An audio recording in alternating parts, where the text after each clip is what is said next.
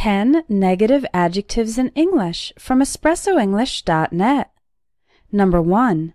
Hideous. Hideous means extremely ugly, the opposite of beautiful.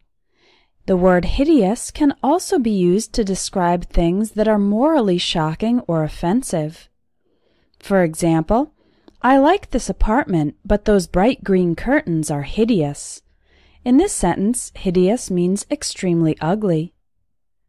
Hideous acts of torture were committed during the war. In this sentence, hideous means morally shocking or offensive. Number 2. Revolting. Repulsive. Both these words describe something that is disgusting. It makes you feel sick, and you have almost a physical reaction of wanting to get away from the thing.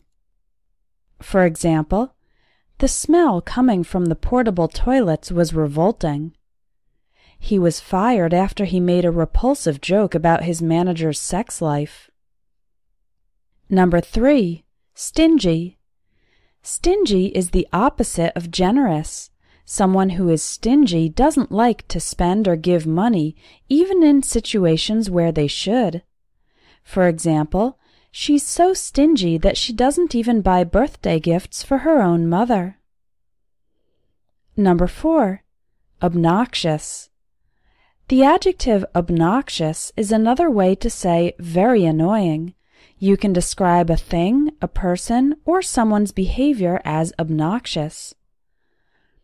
For example, my boyfriend's cell phone beeps every time he gets a message. It happens several times a minute, and it's so obnoxious. Number 5. Dysfunctional. Dysfunctional describes something that doesn't function properly. It is usually used for relationships or families that have unhealthy habits of interacting in ways that are not normal or positive. For example, Sarah has a dysfunctional relationship with her father, who wants to control every aspect of her life. Number 6. Spoiled. When used about food, spoiled means the food has gone bad. It's no longer suitable for eating. When used to describe a person, especially a child, it means the person usually gets everything they want and always expects this to happen. For example, "Ugh, my coffee tastes awful. I think the milk I put in it was spoiled." Timmy is a spoiled little boy who screams at his parents if they don't buy him candy. Number 7. Slimy. The adjective slimy is used to describe something with an unpleasant, wet, and slippery texture. Worms and snails are slimy. This word can also be used to describe a person who is dishonest, but who tries to hide it and be likable. For example, the riverbank was covered with slimy mud. I don't like slimy salespeople who try to get you to buy things you don't really need. Number 8. Callous. A person who is callous doesn't appear to have feelings or care about emotions. For example, how can you be so callous when people are suffering? Number 9.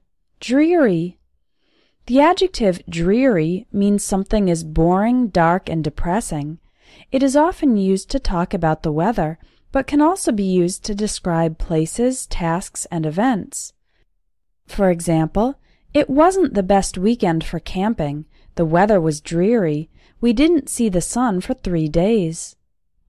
I grew up in a dreary, run-down neighborhood that I couldn't wait to leave. Number 10. Petty. A person who is petty places great importance on small problems, leading to conflict and bad feelings. For example, my sister's rather petty. She gets mad at me if I don't return her texts right away. When you improve your vocabulary, it's much easier to express your ideas in English.